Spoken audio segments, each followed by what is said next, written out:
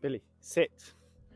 Hey everyone, so in this episode today, I'm going to try and get Billy to pick a dead bird. And the reason for that is, Billy, concentrate, mate, is he's very natural for hunting for a retrieve, but I want him to make a connection and a correlation between the sense, the natural sense on the floor where birds had previously been, with something that he might get to pick.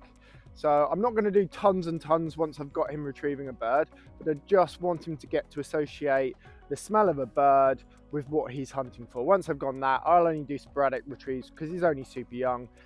He does love to retrieve and retrieves pretty much anything, but a bird is a different matter. So I just want to see if I can get him picking that first, just so that he has that correlation. Then I'm going to do some straight memory and blind retrieves, getting him to hunt a small area out. Come on, Billy. Heel.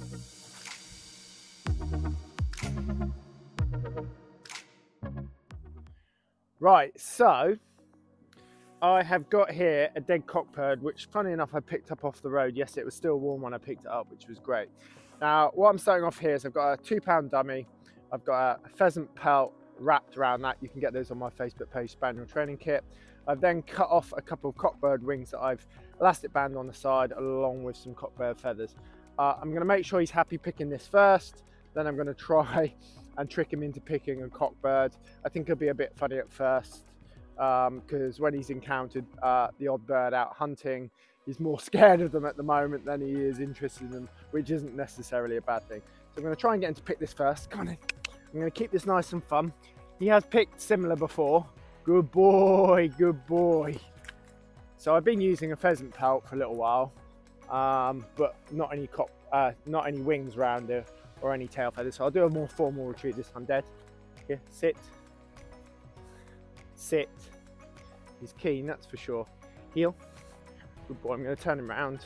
Here, sit. Put my whistle in my mouth. Split, split. Good lad, good lad. Good boy. Sit. Good lad. Good boy. Dead. Heel. Good boy. Sit. I'm going to put this out. See, he's so keen on this. It's not a bad thing. We'll have to work on that behaviour. Right, sit. Billy. Heel. I'm going to do another send. Here. Split. Good boy. Good boy. Now what you'll notice here is I'm moving backwards because he tends to come at me quite quickly. If I slow him down gently, I've got a better chance of sitting him up, which is obviously what I want. Dead, dead. Right, I'm going to do one more. Heel. Good boy, good boy. Here, heel, good boy. Sit, split. Good boy, good boy. So I'm going to stand up at the last second, move back a little bit, hand under his chin. He's holding the retrieve well. I'm giving him a nice rub on the chest. Good lad. I'm going to take it with my left hand, stand up and say heel, and we'll be back to heel. Heel. Good boy. See? Sit. Right, so we're going to try with this cockbird now. I think he's probably going to be scared of it more than he's interested, even though it's very, very similar to what I'm throwing out. I'm just going to let him run in to start with. Good boy. Good boy. Yeah, good lad. Good boy. Good boy. Good boy. Good boy. Dead. Dead. Good lad. Heel. Right, I'm going to make him sit now. Sit. Well, that went a lot better than what I was expecting. I thought he was going to faff with that. In the early stages of picking a bird, I'll come a bit closer to the camera. Billy, sit. In the early stages of picking a bird, I don't care if they pick it by the tail, the wing, the neck or anything. I just want them to have a go. So it normally takes a while. It's not about strength. It's about confidence and technique with birds. I've covered this with Charlie when I did some game introduction a few months back. If you look down through my feed on my videos, you'll be able to see that one in introducing game. I'm not going to go over that again. I'm going to do a couple more like that. That's all I want to do because he's picked it so well, so quickly. It's brilliant, really. Sit. Heel. Good boy. Good boy, Billy. Good boy. Here. Sit. Split. Good boy. Good boy. Come in. Good lad. Lots of encouragement. Good boy. He's only got it lightly, but that's fine. Dead. Dead. Right, one more like that. Come on, be good. Good boy. One more like that. Sit. Sit. He's a bit unsteady with this, but I don't mind because I don't want to be tough on him when I'm trying to get him to do something that he's not sure about. Heel.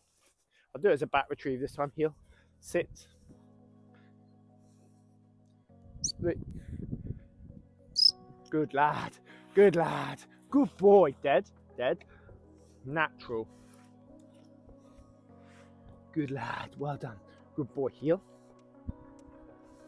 Sit. So I think that went as possibly well as it could be. If you watch Charlie's one, as I said, he faffed a lot at the beginning, so watch that one. It'll give you the confidence. So I'm going to go in this field now. One of the things that I'm working on with him is sending him down a nice straight line to hunt an area out for a retrieve. A lot of spaniels, when you're doing straight sends and memories, if you're doing them on the grass field, that's lovely and nice and straight and it helps them.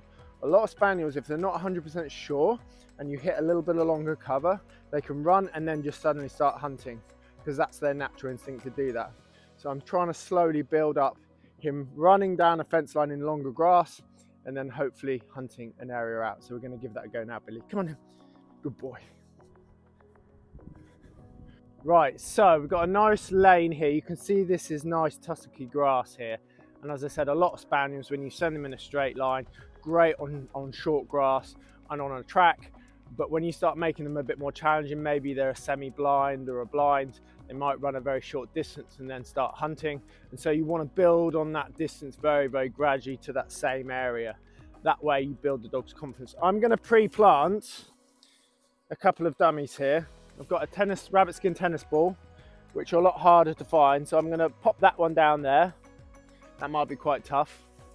I've got one of my 150 gram rabbit skin dummies, which I'm going to put just a little bit further apart. What I'm not doing is putting them right on top of each other, because the chances are that he'll try, if he picks one and finds the other, he could end up trying to swap dummies, and I don't want that. The retrieve that I'm going to get him to start off picking, which he really likes, is this pheasant one. And I'm going to try and throw it a little bit ahead of those other two retrieves. That way, at the beginning, when I'm building on that momentum, he's always finding this one first, not accidentally overshooting it, picking one of the other ones and then coming over the top of this and then trying to swap dummies. So I'm going to go get him now. Right, so Billy, sit. I'm going to make these first retrieves quite short. Billy, I'm going to make these first quite, they're what I call filler retrieves. It's just trying to get that dog running to that same area. And then I might try one or two. I did a little bit of stop work yesterday with him and he went a little bit funny with me. So I don't know if that's going to have some residue today. We'll just have a look. Here we go. Sit. Now to start off with, I'm just going to be very obvious. So when I throw a dummy, what I don't do, which is what I see a lot of people do, they stand in front of the dog and they throw it like that, which means you're blocking the dog's view. So I always like to step out to the side and make sure the dog had a good view on that retrieve. Good boy. Heel. So I'm going to do this nice and short to start with. Here, sit, split. Good boy. Good boy, sit. Good boy, dead. Sit. So that's the first one. I'm probably going to have to move the camera back in a minute to do a little bit further. Just going to throw that one out again. Sit. A bit keen, aren't you? Heel. In fact, I'm going to move the camera further this time. Sit. Split. Running out nice and straight. That's good. Bit of hump whistle. Okay, that's exactly what I was talking about. Good boy. See, even the best laid plans go wrong. Dead, dead. So, you know I love making a mistake. But I did try and do everything there to make that happen. I threw this nice and short, but he still overshot this one, picked the other one, and then swapped dummies. It's not the end of the world. Don't panic about that at this stage. So I'm going to make sure I put this one a bit close this time. Sit, Billy. Sit.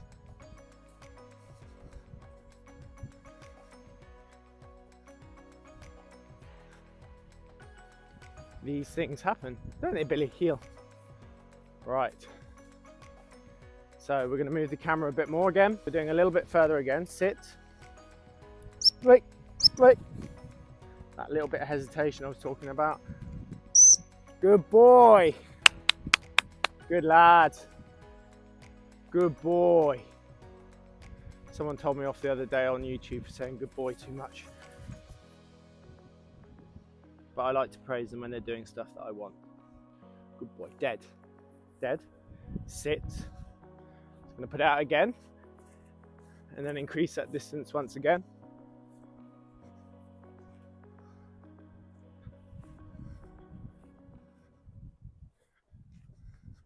Good boy. Heel. Billy.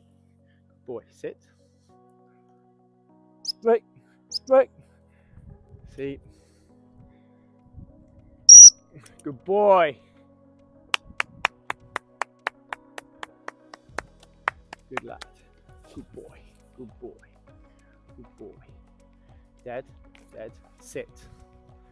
So you can see what I was saying earlier about he's still got that bit of residue from me doing some stop work with him yesterday. So I won't do any more stop work with him for a little while. It's like trying to find what the right balance is for each dog. So this now, there's two other dummies there. He's obviously found one. He might sort of know that that's there, but this is how you build on it. And what I'm going to try and do is do the similar things that I'd done before without actually throwing a dummy. So I'm going to walk him down. Sit.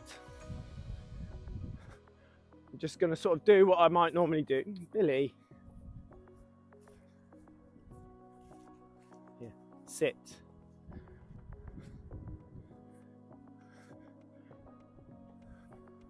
Good boy. Heel. Good boy.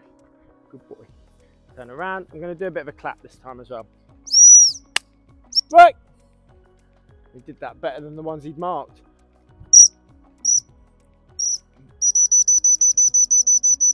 Good boy. Good boy. Sit. Good boy. Well done. Dead. Dead. Sit. So we've got another one there. The ball. I'm going to see if we can get him to pick that this time. Sit. Later on, I would put in I often use a starting pistol. I haven't done any gun work with either of these two yet, but later on that can be a real help to aid the dog to have the confidence to run out. So I'm going to walk him forward a little bit. Good boy.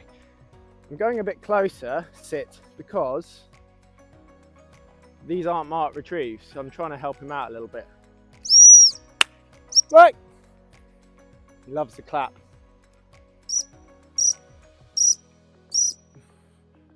He's hunting nicely there, that's good. Figuring it out. There we go, lovely. Good boy. Sit. Right. I would normally do a little bit more than what I'm going to do. Now, my next little trick that I sometimes do, dead, heel, sit, and you have to do this with a dummy, is I'm going to do the same again. I'm going to pop Billy, sit. I'm going to use the toggle dummy this time, the 150 gram. I'm going to stick that underneath my armpit with the toggle hanging out. I'm going to walk down and do what I'm going to do. And if I can get him to run out, so there isn't a retrieve there, as he runs out, I'm going to try and throw the retriever over his head. Now, that only works occasionally, as in like you should only do it occasionally, because if the dog catches you throwing the retriever over their head, they can start to look back and not run out. You can normally get away with this for 1 or 2 if you do it right. Sit, good boy. Bit of a clap. Right.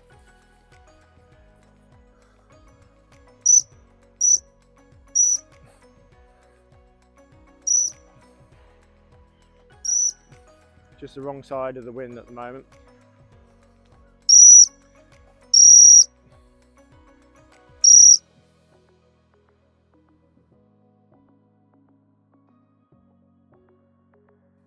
We'll get there, I'm sure.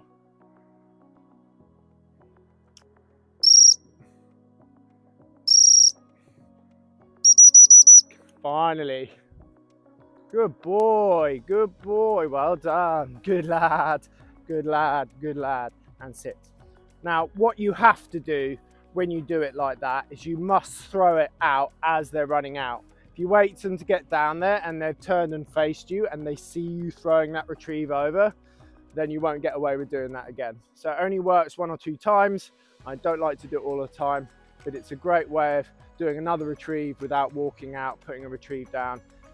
So yeah, I'm pretty pleased with that, considering yesterday I did a bit of stop work with him, and this is his main issue that I've got to work through. I'm sure we'll get there, is that he doesn't like being stopped. He thinks he's always done something wrong, which is very typical. It makes them very, very sticky. As long as I don't press too hard and I don't do day after day of the same thing, normally they'll come round to it. Anyway, that was a good little session. Anyway, I hope you enjoyed this, guys. Don't forget to subscribe and like. Any questions, drop them down in the description. Happy training, guys.